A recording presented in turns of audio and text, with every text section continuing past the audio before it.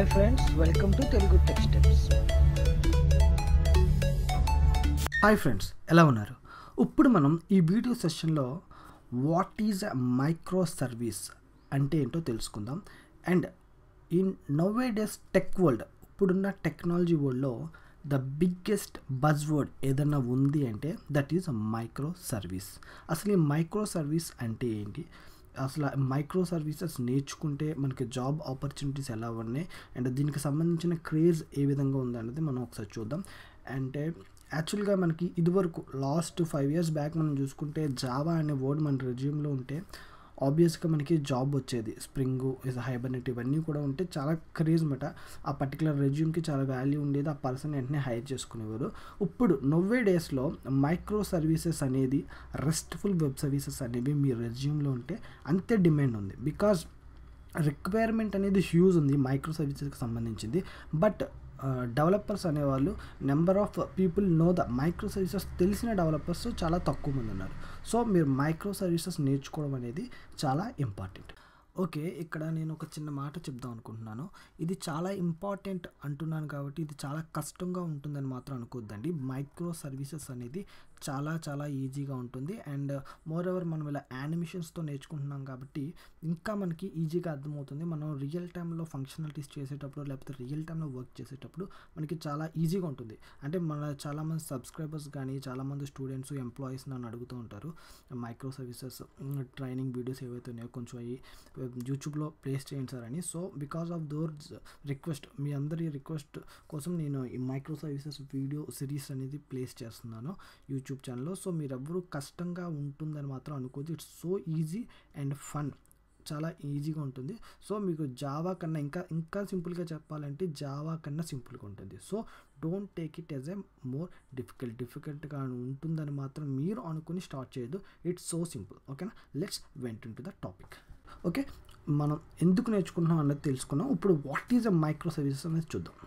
Okay, up to till now అంటే ఇప్పటి వరకు మనకున్న రీసెంట్ సాఫ్ట్వేర్స్ అన్నీ కూడా we are developed as a single unit constructed. అంటే ఒక సింగిల్ యూనిట్లో మనకు కావాల్సిన మాడ్యూల్స్ అన్నీ కూడా ప్లేస్ చేసి ఆ యూనిట్లోనే మనకు కావాల్సిన అప్లికేషన్ కానీ ప్రాజెక్ట్ని కానీ డెవలప్ చేసుకోవడం జరిగింది. It's the complete custom made single unit constructor అంటారండి. దీన్ని ఒక సింగిల్ వర్డ్లో చెప్పాలంటే this is called monolithic applications అంటారన్నమాట. అంటే ఇవన్నీ కూడా ఒక సింగిల్ యూనిట్ కన్స్ట్రక్టర్లో మనకి డెవలప్ అవుతాయి ఆ ప్రాజెక్ట్స్ అన్నీ కూడా. సో ఆబ్వియస్గా మనకి ఫీచర్స్ అన్నీ యాడ్ అవుతున్నప్పుడు లేకపోతే కోడ్ అంతా ఇంకా ఇంక్రీజ్ అవుతున్నప్పుడు ఆబ్వియస్గా కాంప్లెక్సిటీ అనేది ఇంక్రీజ్ అయిపోతుంది. అండ్ డెవలపర్ కూడా ఆ కోడ్ రాయడానికి కానీ లేకపోతే ఏదైనా బగ్స్ ఫిక్స్ చేయడానికి కూడా చాలా హార్డ్గా ఉంటుంది. ఈ పర్టికులర్ రీజన్ వల్ల ఇండస్ట్రీ మొత్తం ఇప్పుడు మైక్రో సర్వీసెస్ అంటే మోనోలిథిక్ అప్లికేషన్స్ దగ్గర నుంచి మైక్రో సర్వీసెస్ అప్లికేషన్స్కి రన్ అవుతున్నాయన్నమాట, అంటే చేంజ్ అవుతున్నాయి.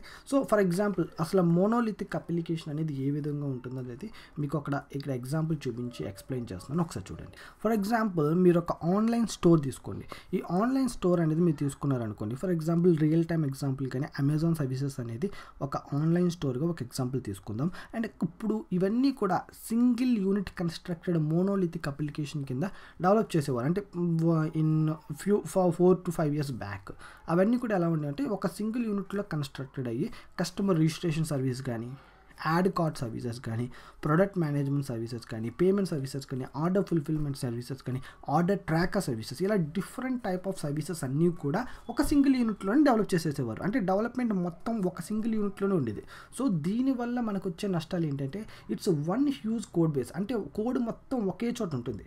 యాడింగ్ న్యూ ఫీచర్స్, ఏదైనా కొత్త ఫీచర్స్ కానీ కొత్త మాడ్యూల్స్ ఏమైనా యాడ్ చేద్దామంటే ఒక సర్వీస్ నుంచి ఇంకో సర్వీసెస్ కానీ ఇంటర్రిలేటెడ్గా ఒక యూనిట్లోనే ఉంటాయి కాబట్టి కోడ్ మొత్తం క్లమ్జీగా ఉంటుంది. At the same time add చేసేటప్పటికల్లా అంటే ఒక 10 ఫీచర్స్ ఉన్నాయి, ఇంకొక 10 ఫీచర్స్ యాడ్ చేస్తే 20 ఫీచర్స్ అవుతాయి. సో ఆ 20 ఫీచర్స్ అయ్యేటప్పటికి ఇట్ మోర్ కాంప్లికేటెడ్ అనమాట కోడ్ అనేది.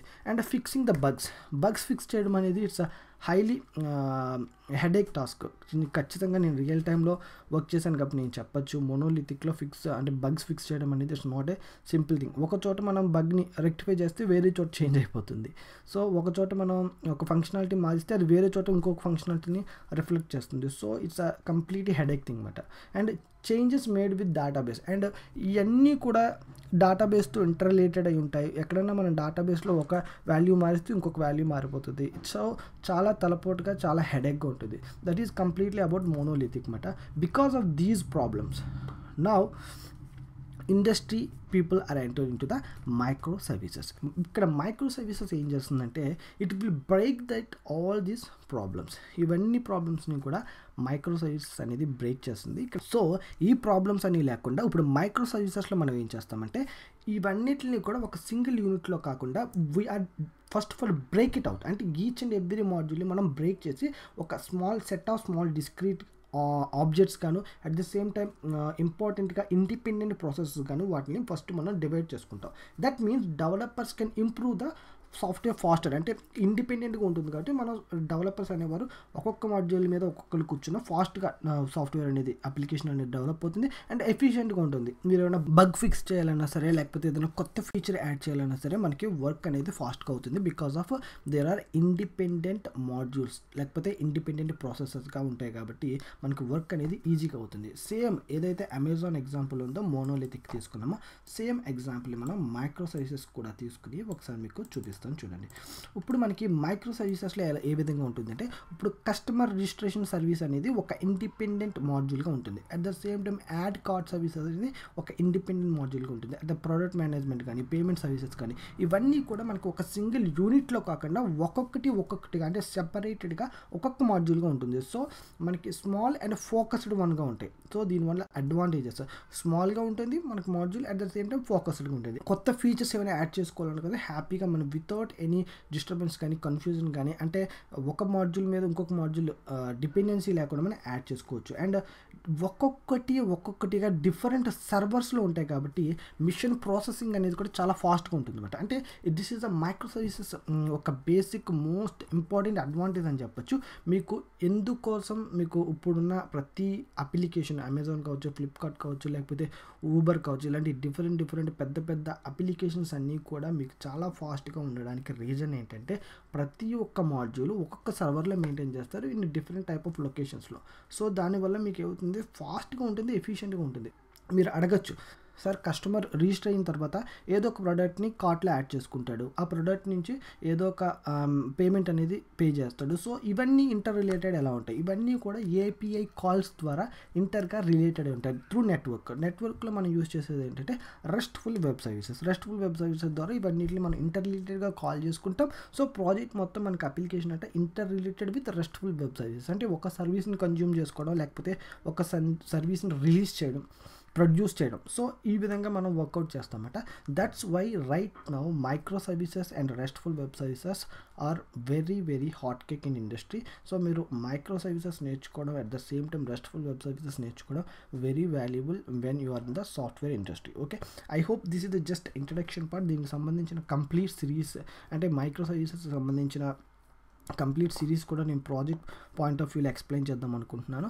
ఒకవేళ మీరు ఎవరైనా నేర్చుకుందాం అనుకుంటే please subscribe to my channel and click on the notification bell. మీరు నోటిఫికేషన్ బెల్ని క్లిక్ చేయడం ద్వారా మీకు అందరికన్నా ముందు నోటిఫికేషన్ అనేది రావడం జరుగుతుంది. At the same time friends, ఈ వీడియోస్ నేను ఒక సింగిల్ వీడియో రెడీ చేయడానికి 6 hours టైం పడుతుంది. అంటే క్లాస్ ఎక్స్ప్లెయిన్ చేయడానికి, దాన్ని రికార్డ్ చేయడానికి, మళ్ళీ అది ఎడిట్ చేయడానికి, దాని యొక్క యానిమేషన్స్ యాడ్ చేయడానికి, ఈ ప్రాసెస్ అంతటికీ కూడా ఒక్క వీడియో కంటే 10 minutes వీడియోకి 6 hours టైం పడుతుంది.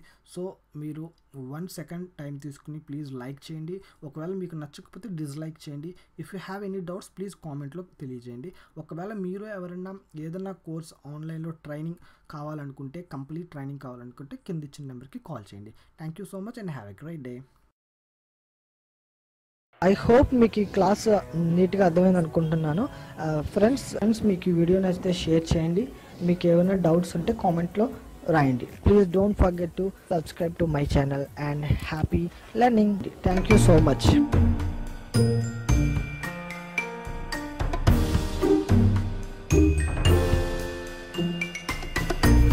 I ఐ హోప్ మీకు ఈ క్లాస్ నీట్గా అర్థమైంది అనుకుంటున్నాను.